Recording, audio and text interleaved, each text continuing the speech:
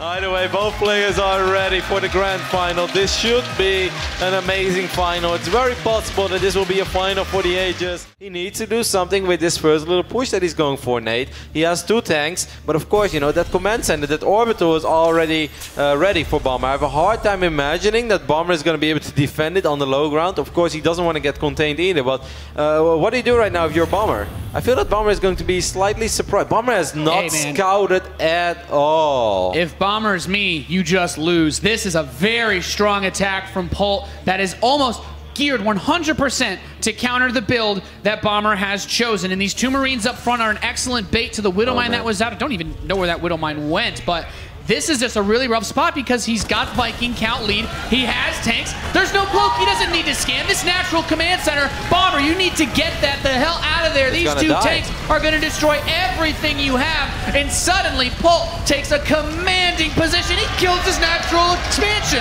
Wow. How often do you see that, Nate? That the first unit in the game is the orbital command. You know, that doesn't happen every day. Yep, this 1 tank is pretty much all that Bomber has going for himself. But the thing is, Polt doesn't even need to push the issue any further. He's already happy with what he has done. He has 3 tanks. He has a contain in TVT, which is always massive. And above all, on the other side of the map, you know, we can see another command center go down. It's not like he pulled SCVs and he has to win right here, right now. He did what he was looking for, and that is kill that orbital command, or at least force it to lift up. But it was the best case scenario. He killed it. Polt did move 1 tank closer to the left side, so he actually can defend this mineral line position. Oh, he's on sieging. Oh, now this is awkward. There are a lot of Marines over here, though, for Bomber. Most of the Marines from Polt are out of position. Oh, he's gonna pick up the siege tanks. Runs in 1, 2, 3, kill. Auto turrets being dropped by Bomber. Picks up almost all the tanks of Polt. And that combat shield, after a fantastic early push by Polt, Bomber has him reeling on the ropes. And this natural expansion of Polt is just about forfeit. 1 lone siege tank to defend. That couldn't have gone any better for Bomber.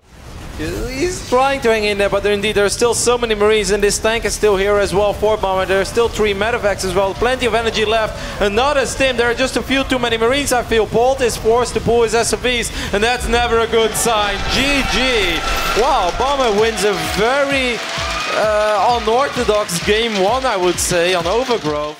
This is a push that can definitely catch Polt off guard as well. He's kind of transitioning. This Banshee is going to fly straight over these Marines. Will he stim? No, he doesn't cloak. He picks it off, and I am not sure what to make of this game anymore. This looks at least he knows, though, Nate. At least he knows. He can pull those Marines that he had in the main. He can pull them back to the natural. The Hellions need some really juicy shots over here. Line them up. There's the stim. The combat shield's chasing for it. These Hellions not able to get good shots on the Marines yet. Moves over, but stepping back is Bomber. Picks up all the forces here for Polt. Moving into the natural. Another stim. GG. Bomber up 2-0 in our grand final. So many Hellbats on that ramp. His only option is to try to force a base trade. There's not much back at home for Bomber. Not at all. Those tanks are targetable from the low ground, so Polt has a chance to force this game into a very weird spot as Bomber continues to step forward. These Hellbats not particularly effective without tank support, but using the medevacs to get on top is also a nice touch. I love this counterattack by Polt. That seems very, very brilliant. He will have high ground vision as well because of these medevacs. And suddenly, Bomber is in a whole lot of trouble. He's down 20, 30, 40 army supply already. And all of these buy units in his main base. I have no idea how he's ever supposed to clean that up. He can't. Bomber needs to get on top of Polt's production, but I think that I think Captain America's got a little bit too much macro going. Bomber says GG. The Viking spots the army now as well. That is a great scout for Polt. Polt immediately throws down all of his units. This tank is in a very good position. The Viking is going to land as well. 2 Vikings, bunch of SFVs being pulled. But this also means that this Banshee is going to stay alive for a while. This looks like a very intimidating early game push by Bomber. Yeah, Bomber is bringing the same level of pressure we saw Polt bring to his base on Overgrowth. Bomber, very smart that he prioritizes that.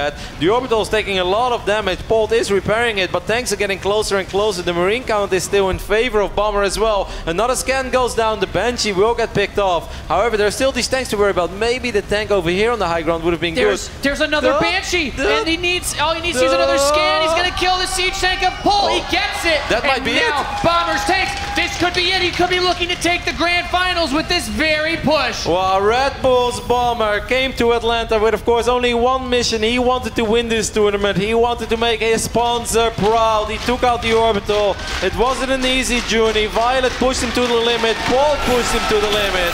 But in the end, Bomber will win the Battlegrounds Atlanta. GG.